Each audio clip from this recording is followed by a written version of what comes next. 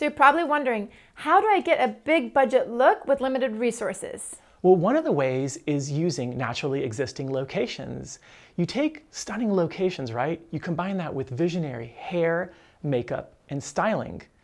As you see the visuals here from I Want You Bad, which was featured on Virgin Airlines and Nylon Magazine, amongst others, we basically did days of location scouting and research to represent these really cool eras.